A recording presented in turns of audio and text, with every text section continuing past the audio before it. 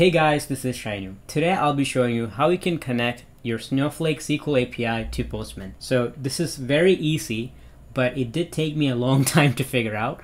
I couldn't find a good YouTube video out there, so I'm hoping this video is going to help you. And if it did, make sure you give me some coffee money in the Venmo ID that I'm going to provide in the description below. Anyway, I have a Snowflake server here, and you want to make sure you are an account admin in this Snowflake server. And if you're someone who doesn't have access to it, Snowflake actually provide a free trial with no catch apparently, because they don't require you to put in your credit card information or anything like that. The username I have here is kind of a fake username. So if you're someone like me, create a fake Gmail account to get this Snowflake server up and running. Anyway, let's go ahead and connect to Postman. So first thing you want to do is you want to go to Worksheets, and then you want to select the plus button here to create a new worksheet, and automatically it's going to name the file as the date stamp. We are not savages, so we're just going to go ahead and rename this to configure OAuth, just so we can make sure everything looks clean in our worksheet list. So once your worksheet is created, these codes will be posted in the description below. The first code I'm going to be running is to make sure that my username has the sysadmin access. This is a very important piece of code that's going to let you use your username to authorize within Postman. So I'm going to go ahead and run this code. All you have to do is Control and Enter to run the line that you're in.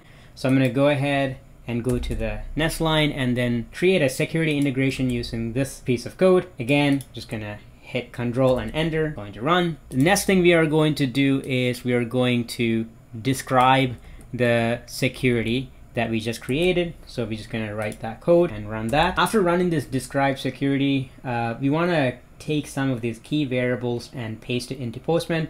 First thing we need is a link. So I'm gonna go ahead and copy this link so that our post have a URL to post to. After the .com, you want to put a slash and do API/statements, and then do Control-S to save that change. Once the change is saved, you want to go to authorization, and in the type drop down, you want to choose OAuth 2.0. And here you want to name your token something, so I'm just going to name it OAuth token, and then I'm going to scroll down to fill in my callback URL. So the callback URL is this right here.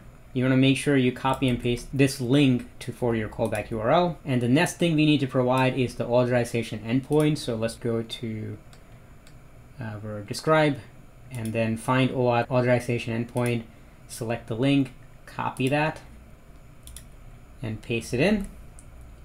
And we are going to do the same thing to get the token URL, which is just beneath it, OAuth token endpoint. You want to select that, copy, and then paste. Scroll further down, and here is where you want to fill in your client ID and your secret.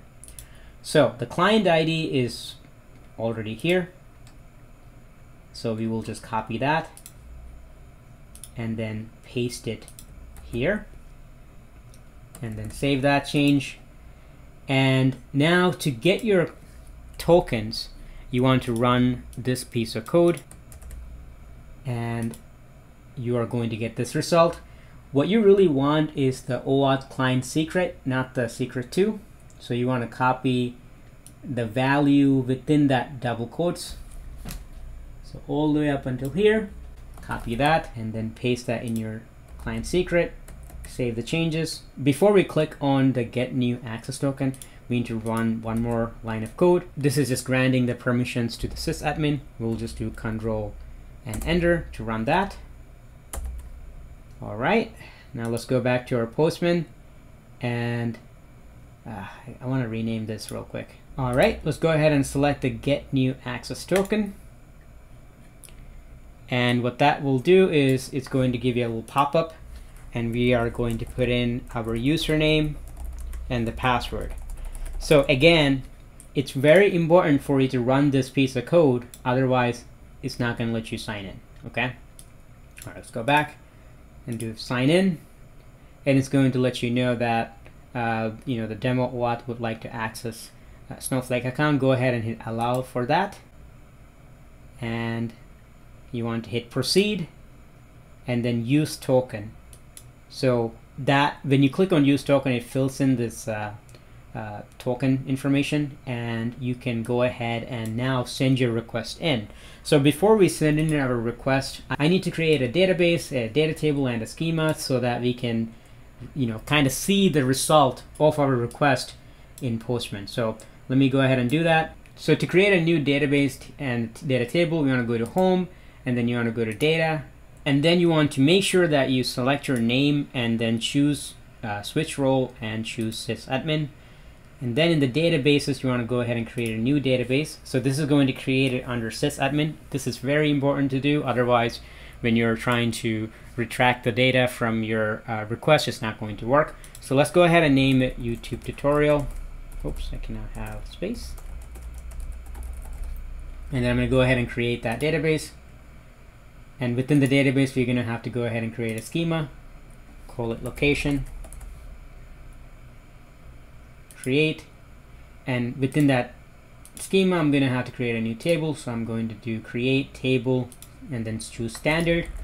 I already have my scripts readily available, so I'm going kind of fast, and I apologize for that. So again, I'm just creating a symbol country table. I got this data from a GitHub, so I'm going to go ahead and run this,